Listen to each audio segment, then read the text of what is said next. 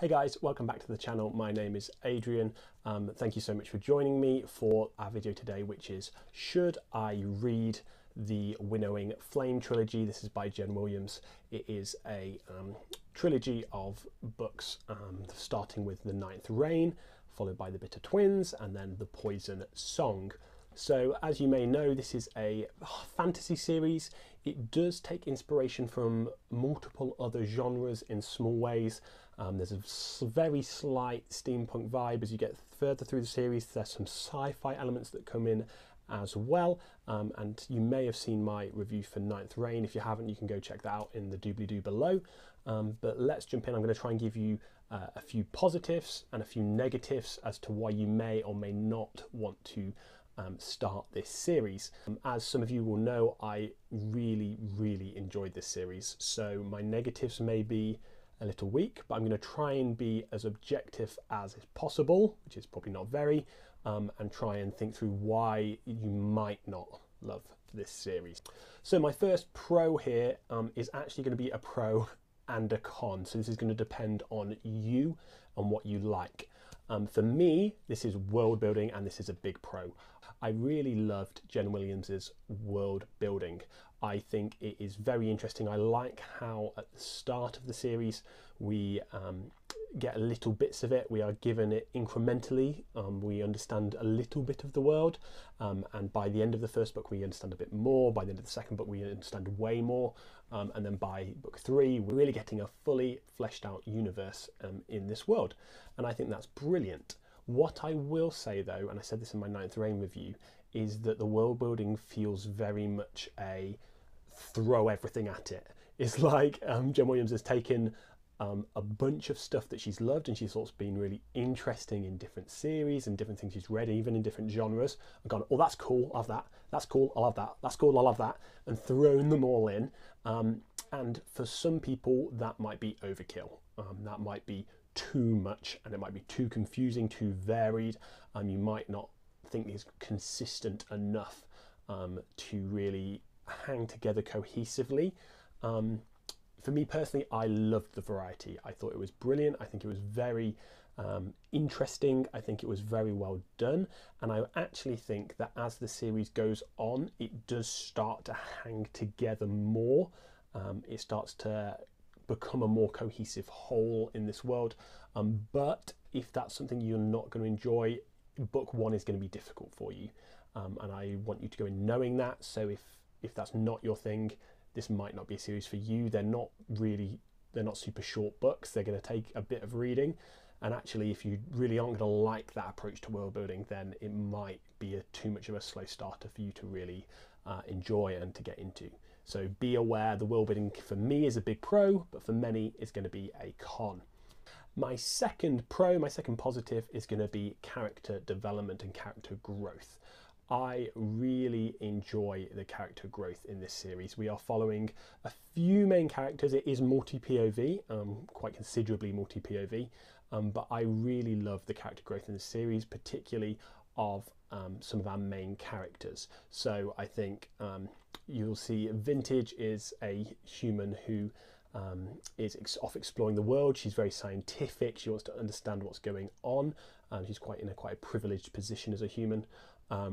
Tor is one of the he's basically sort of an elf stand-in in this world, the world that we're in. Tor is very interesting. He's part of essentially a dying race, a race that is falling into a descent. It's dying off essentially. It's on its last legs, and I really think Tor is portrayed very well.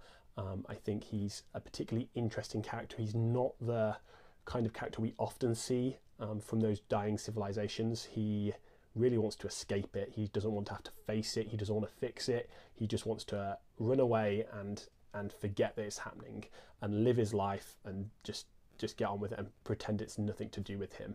And I find that quite a compelling character, and I think his character arc is particularly compelling in that way.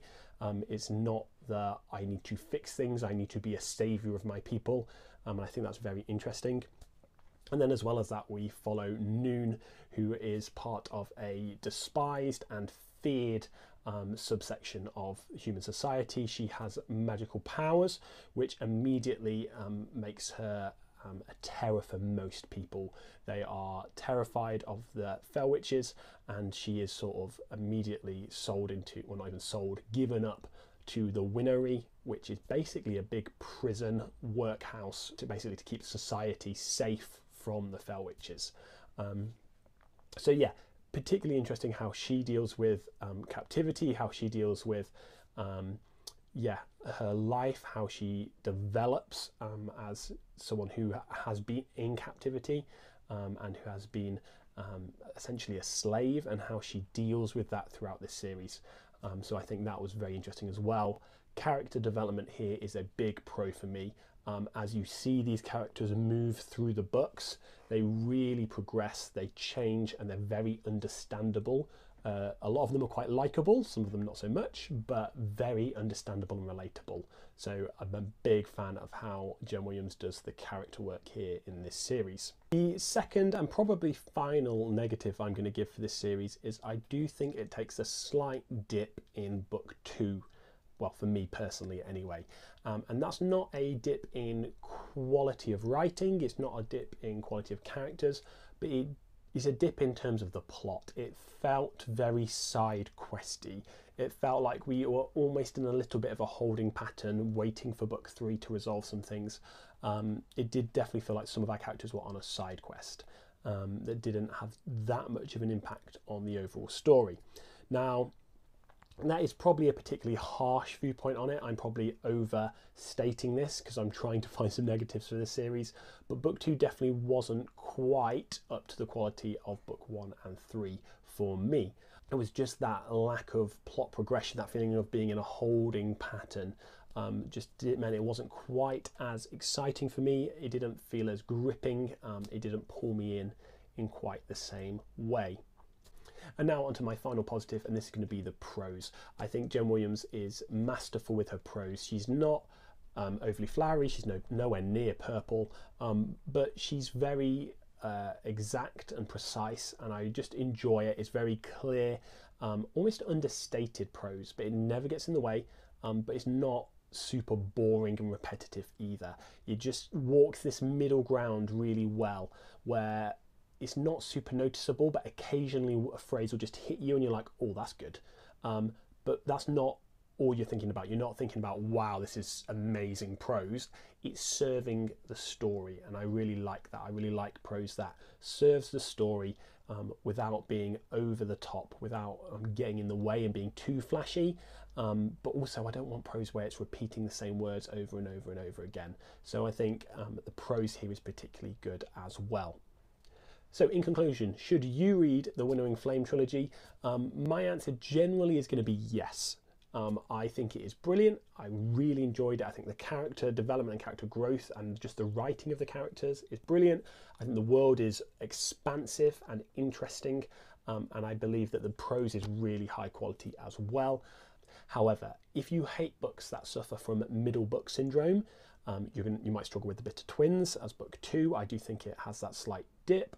As well as that, if you want world building that is a bit more cohesive and concise straight from the off, you may struggle with Ninth Reign, because it is a bit scattergun, or certainly feels it at the start. There's a lot of different moving parts that feel pretty unrelated to one another in the world building. So if that is something that is going to confuse you, or you're just not going to enjoy, and you're going to have to fight your way through, it may not be for you. If neither of those negatives particularly put you off, I think you should definitely jump in and start reading the Ninth Reign. Give it a go, see how you get on. If you love it, you will love this series, because it ends so well. The Poison Song is as good as the Ninth Reign, if not better. Bitter Twins is good. It is still solid. We still get our characters we love and see their growth. But yeah, I really think you should definitely give this a try. And if you like Ninth Reign, keep going. It is absolutely, totally worth it. So there you go. Sorry that was probably not the most objective should I read ever, but I hope that gave you some understanding of the series, some understanding of what you'd be getting into, whether it might be for you or not. I hope if you do read the series that you absolutely love it. If you like the video, click the like button. Don't forget to subscribe if you want to see more of my content. And otherwise, I will hopefully see you guys again soon.